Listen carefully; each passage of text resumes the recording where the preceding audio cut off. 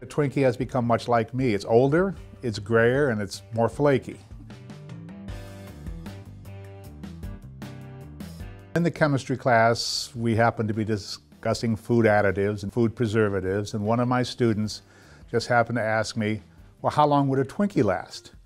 And my response was, I don't know. And I said, well, let's do an experiment. So I gave the student a couple of dollars, asked the student to go down to Merrill & Hinckley's and pick up a package of Twinkies.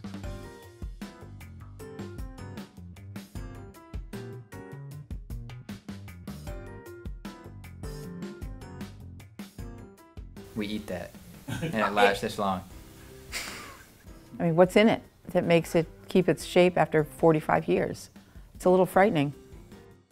I can remember at one point in time someone said, well, maybe I should eat the Twinkie because it's only been there a few days and you know, it's probably still good.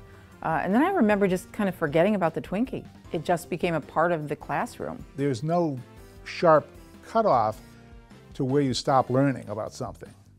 And this is a wonderful example of a long-term, ongoing science experiment.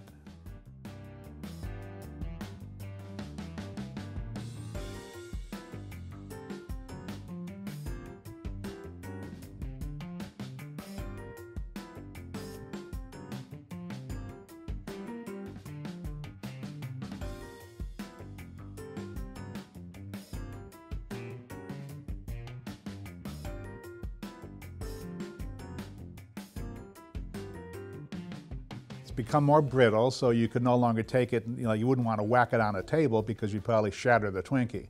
So it's more fragile because it's desiccated, it's lost a great deal of its moisture.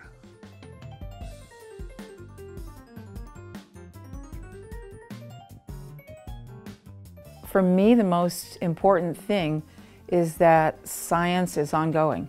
You know, just because you leave high school doesn't mean your project is done. Science is forever.